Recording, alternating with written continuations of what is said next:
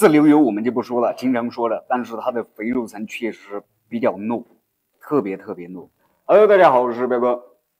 一条好的火腿离不开绿莓的保护。那么其实绿莓只是所有火腿莓色的一个统称。细分下来，我们还会把这个莓色分为青莓、白莓、花白莓。那么今天给大家开的这条火腿也是一条花白莓的火腿，也就是青莓中带着一点白色。火腿的莓色不仅跟保存的环境有关，其实跟它火腿本身的肉质也有很大的关系。像那种盐分过重的火腿上出来的莓色就会比较深。一般我们称为那种莓色为军绿色。那么盐味稍微轻一点的火腿，它的这个莓色稍微会轻一些，我们称之为青莓。那么如果说是盐味稍微轻一些，在挂的环境稍微潮湿一点，就会青莓带着一点白莓，也就是我们所说的这种花白莓。为什么会有那么多人喜欢这种花白莓的火腿？一个呢，就是因为它的盐味比较适中。还有一个就是因为保存的环境稍微比较潮湿一些，所以显得它的这个肉质会更加的滋嫩。对于我们宣威人喜欢蒸煮炒炖来说，它就是属于一条极品火腿。那么下边我就把这条火腿给它烧洗干净，打开让大家看一下。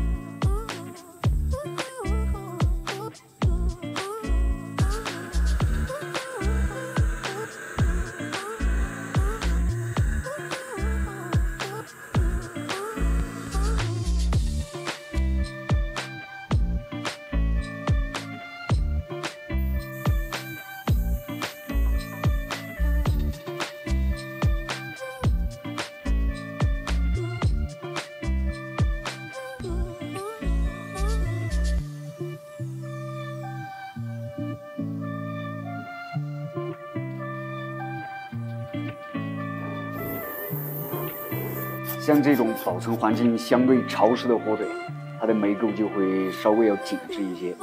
高压水枪都没办法，必须用刀弄。我们先把三叉骨打开看一下。一般火腿发生变质最容易就是从三叉骨这个地方开始，所以我们经常在打开三叉骨的这一刻，都会让大家看一下火腿保存的好不好。一看三叉骨下边就知道。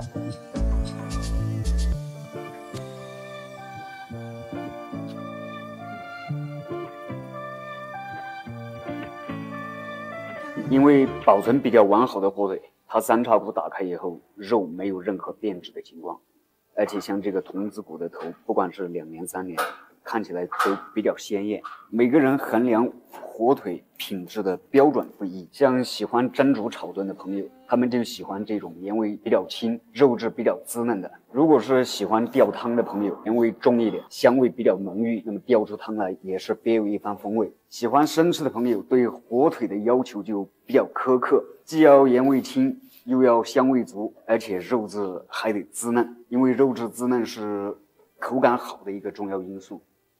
所以对于宣欧火腿来说，适合生吃的火腿真的是少之又少。因为宣欧火腿个头偏大，基本上都在20到40斤左右，而且低盐，所以一般肉质都会比较绵软，不太适合生吃。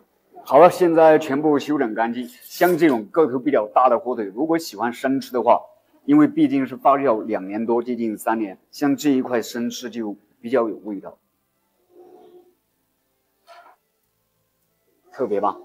我们切开断面给大家看一下，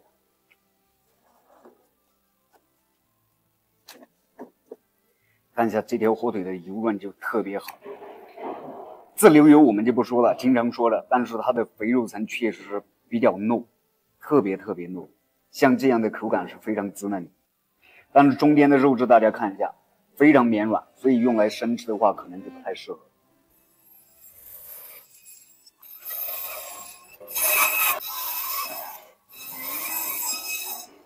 非常漂亮，像这条火腿真的是在锯骨机锯着的时候，隔着屏幕都能闻到香味。